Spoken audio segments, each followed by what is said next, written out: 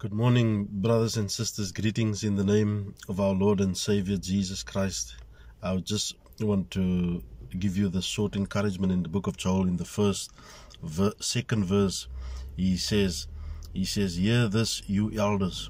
Give ear, all inhabitants of the land. Has such a thing happened in your days, or in the days of your fathers?" In this short verse, God is calling to attention, or is calling to claim the attention of all the people in the land. He's calling for attention of the elders. He's calling for the attention of all the inhabitants, the elders, the workers, the priests, everyone in the land. God is calling for their attention. I would like to just remind you, brothers and sisters, that the judgment of the Lord is serious business. And Joel is about to unfold the judgment in his time, and he's about to unfold, and he's about to sound the alarm that God is about to bring judgment over the nation. And he calls for the attention of the elders. He calls for the attention of the children. He calls for the attention of the husbands. He calls for the attention of the workers. He calls for the attention of the priests. He calls for everybody's attention.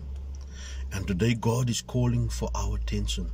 God is calling us to repentance. God is calling us to adhere to Him, to listen to Him, to attend to His will, to attend to His mercies, to attend to His grace.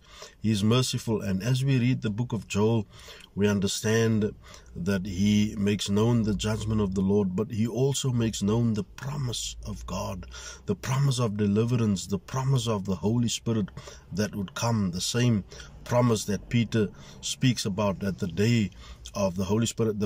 Peter spoke about it, and Peter said, "This is what Joel the prophet has spoken of." And so Joel is calling for the attention of the people. And same way as Joel called for the attention of the people, I would like to encourage you this morning. I would like to encourage everyone that has an opportunity to listen to this, that God is calling for your attention. Because what is going to happen on the earth is serious business. We need to speak to our children. We need to speak to our families. We need to speak to our brothers and sisters. We need to speak to our friends. We need to speak and call their attention to the Lord. Call their attention to what God is saying in these days. God is calling us to prepare ourselves. God is calling us to make ourselves ready for what is coming. And I would like to speak to you today in saying that we need to repent. We cannot repent without the Holy Spirit. We cannot repent completely and truthfully and genuinely without the Holy Spirit. And it is my prayer this morning that the grace of God through the Holy Spirit will come upon our hearts, and that we will desire to be different, that we will desire to become out of this world, to come out of this world, that the Holy Spirit will put it on our hearts through the grace of God and through His mercies, that we would not want to be part of this decaying world.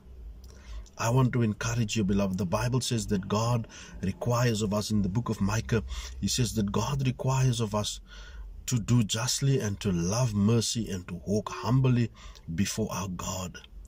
I want to pray and ask that the Lord would be merciful and gracious, that mercy and kindness will be in our hearts towards each other, that we will speak the truth of God's word, that we will do justly and love justice and walk humbly with our God. May the Lord bless and keep you, and may the Lord give by His grace that we give attention every day to what He's saying to us and to how and where He's leading us. And I can tell you today that He's leading us toward holiness. He's leading us toward purity. He's leading us toward preparation for the coming of His Son, the Lord Jesus Christ. May He bless you and may He keep you in this day. Shalom.